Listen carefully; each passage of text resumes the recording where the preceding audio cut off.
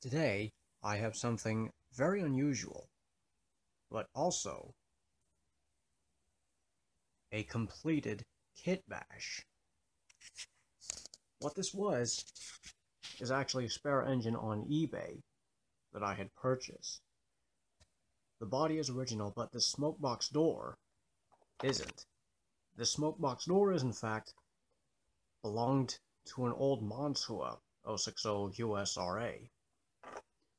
Dynamo on top of the smokebox came from the same shell, not the Montua one, but the Bachmann one.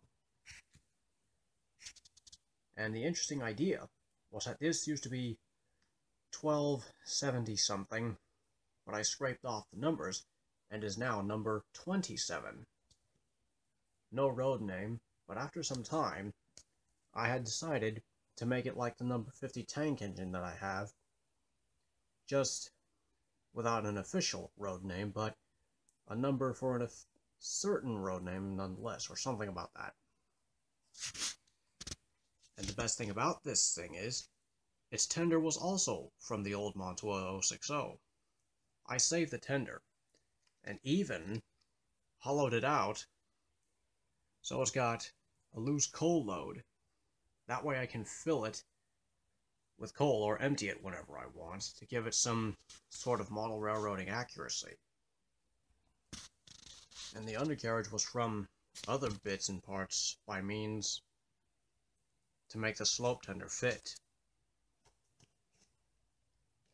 The locomotive runs well, forward and reverse. Kinda not good with slow running gear. I mean, it's not that great, but hey, it's something, and it works.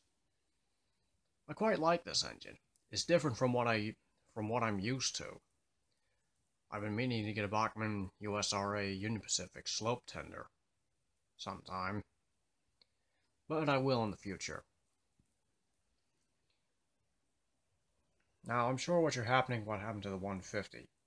Well, the old shell gave up its ghost.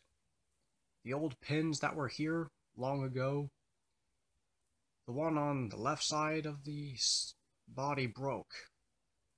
So now I'm going to have to replace him with the 150 with the Mark II chassis, metal axle and all. The one thing I will do is spray some Matty on the shell once I get the new one so that the paint doesn't chip, because this guy is starting to show his age. Also, that funnel wasn't there before. You won't believe it, but I kind of jimmy rigged it, poked a hole in the bottom of a bullet shell that I had, and kind of carved out the hole with the Dremel tool. Painted it silver, and it kind of is a nice quick fix. Only difference is, it's kind of smaller, thinner, I don't know. But you can tell it's different. I probably will save this shell for a different kit bash sometime, but for now it's pretty much out of steam. Thanks very much for watching. This is Trainz 150, signing out.